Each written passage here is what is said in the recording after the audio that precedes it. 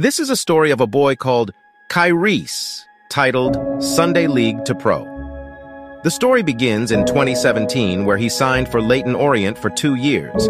He played with a smile on his face, but little did he know rejection was waiting at the door. Being released from an academy during secondary school was hard, everyone knew, and many lost hope in him making it pro. Despite the first setback, he tried to bounce back trialing at Colchester, Millwall, and Watford.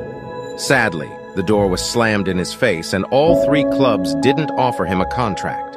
After these further rejections, he doubted whether he is good enough to make it pro. Year 11 had just finished, and the dream of getting a scholarship had been crushed, so he settled for Westham College and Sunday League in the hopes of getting a second-year scholarship.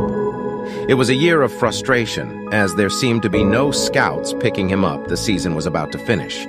It was the last game of the season, a cup final for the college team. This was his last opportunity to get scouted.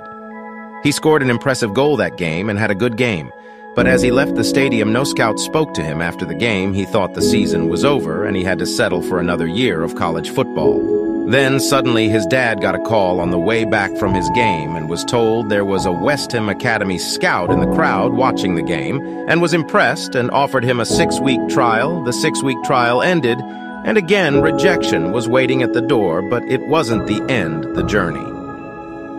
During the trial for Westham, he played against Watford and managed to impress the Watford scout.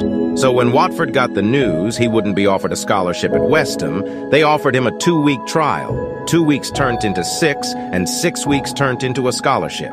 His whole world froze the moment he's waited for his whole life. The year was flying by as his teammates turned to family. He was enjoying every second at Watford. Unfortunately, at the end of season, he wasn't offered a pro contract. He had to pick himself back up and keep faith in God, as he was sent by his agent to a Brentford showcase game on the day he scored 2 goals and impressed. Months later, it was a Sunday, he came home, and his dad gave the news that Brentford just offered him a professional contract. This was the moment he dreamt of as a little kid, signing a professional contract. His social media grew, inspiring thousands of kids around the world. This story has only started, titled Sunday League to Pro.